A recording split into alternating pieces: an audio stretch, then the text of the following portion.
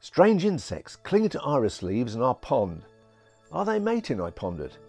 Nope, they're dragonfly larvae, known as nymphs, that have climbed out of the water after maybe a couple of years at the bottom of our pond, ready to emerge as adult dragonflies. So I grabbed a camera and later that day spotted a dragonfly which had already completed their metamorphosis process and was ready to fly. Sadly, I wasn't ready and missed it as it flew off before I could capture its departure on film. When wings begin to vibrate, that's a sign for imminent takeoff, so get ready. Dragonflies have been around for 300 million years, and that's a tad longer than me. And after some research online, I now understood the life cycle process. Later, I spotted another, and this time armed with a Nikon D500 plus a 105 macro lens, giving me a 160mm effective focal length from the crop sensor, plus the magnification provided by shooting in 4K, I was ready to at least film its departure. However, I still hadn't caught the emergence process from a nymph. Luckily, the following day, I spotted a nymph actually ascending another iris leaf and ran at the speed of light to grab camera gear.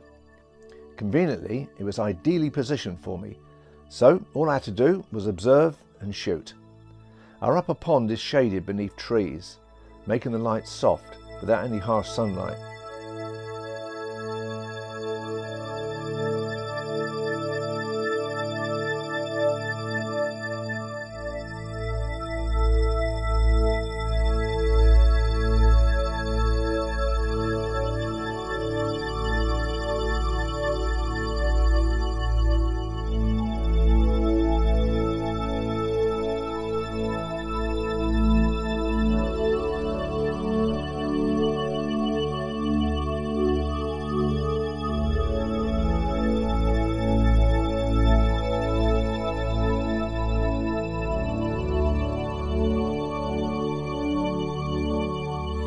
This amazing process reminds me of the Alien movies, no doubt inspired by the insect world.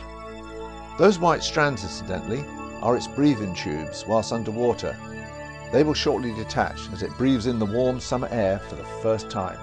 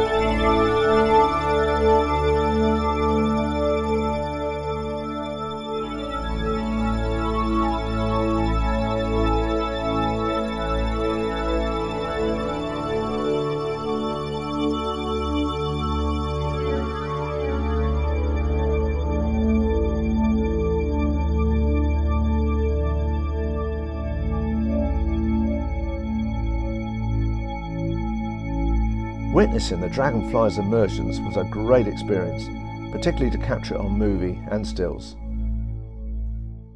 I've counted now 16 empty nymph pods on the leaves and think maybe that's the last of them for this year. And had we not been away the previous week, well, I would have captured many more emerging. We've never seen them before in our pond at all, so this is the first time in nearly 20 years. Still, I'll be ready next year, just in case.